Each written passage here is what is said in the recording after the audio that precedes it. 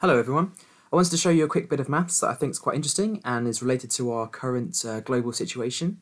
I'm using quite a simplistic model, but the mathematics that comes out of it is quite eye-opening and creates a paradox that you might be interested in.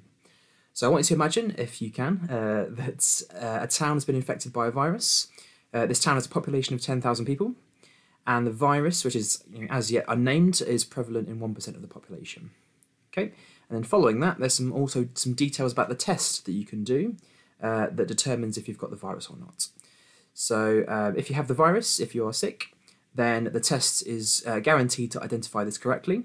Okay, what that means is that there's no false negatives. Okay, what we call a false negative. So you're always told that you have it. You're never told that you don't have the virus if you actually do.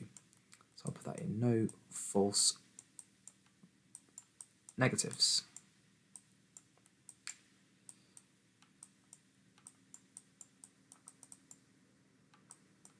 Okay. Secondly, however, the test will sometimes incorrectly state that you've got the virus when actually you don't, okay? And it does that 5% of the time. So this is the rate of false positives, where you're healthy, but you're told you actually have the virus.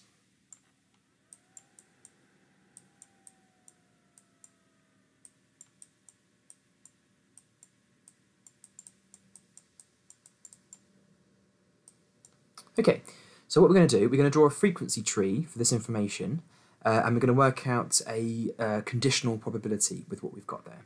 Okay, so the first set of branches, this is going to be determining your state of health, if you've got the virus or not.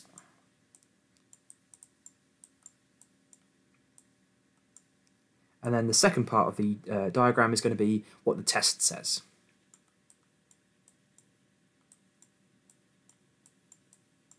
Okay, so let's put the population on. Okay, so we start with 10,000. That's for the whole town. And this is going to be have the virus. This is going to be doesn't have the virus. So 1% of the people have the virus. That's going to be 1% of this, which is 100. Which leaves 9,900 for those that are healthy. And then for the test side, we'll put them on as well. That's test says that you have the virus, and then this is going to be test says you don't have the virus, and the same over here.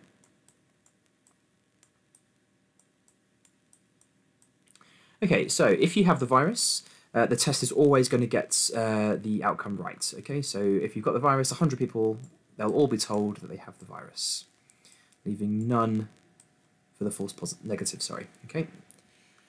If you don't have the virus, though, there's a 5% chance the test will be positive, falsely, and 5% of 9,900 is 495. Okay, subtract that from your 9,900, that leaves 9,405 for those correctly told that they don't have the virus. Okay, that's our diagram filled in.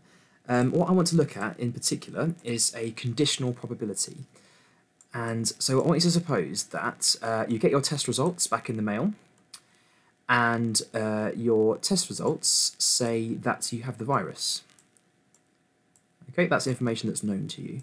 So the test has come back positive, and given that information, I want you to work out the probability that you have the virus in the first place. Okay, so the chance you are infected, given that you're told that you are. Okay. Now we can work this out using our tree diagram.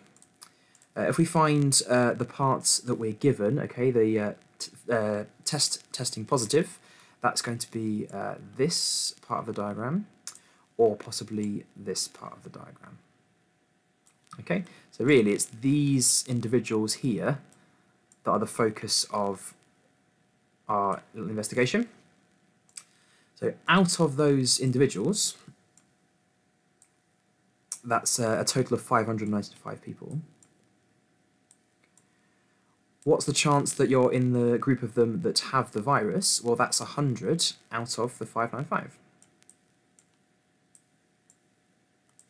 Okay, and that should be quite an alarming fraction to look at, because that's roughly 16.8%.